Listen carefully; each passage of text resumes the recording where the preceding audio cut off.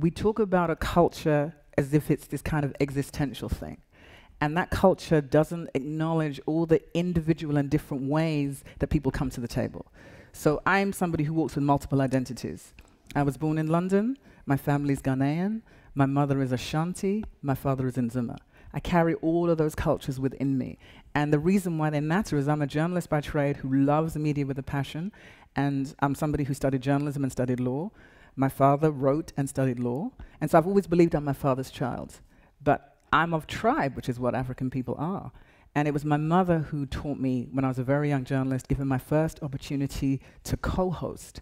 My mother's the one who challenged me and asked me, what is a co-host? What does a co-host do?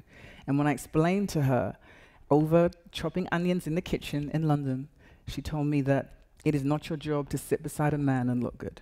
That is not your job. That is not a job. And so she said to me, what is it that you want to do? I said, well, I want to have my own show, and I want to do this, and I want to do that. She said, if you want to lead, lead. And that comes from a tribal space. My mother doesn't understand or know what feminist is. If you told her the word, she would laugh at you.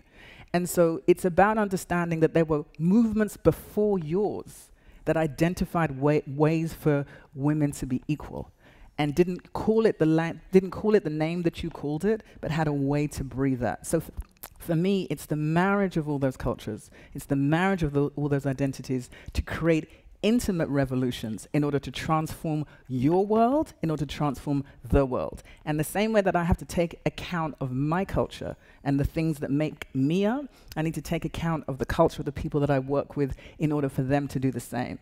And part of moving towards a culture of care, I think, is expanding our notion of culture and paying closer attention to not just who's in the room, but how they show up in the room and how they can change what they do in order that we can change the world. Otherwise, we're in danger of creating platforms that are tributes to symbols, but don't do the substantive work that is negotiating your own resistance in order to transform.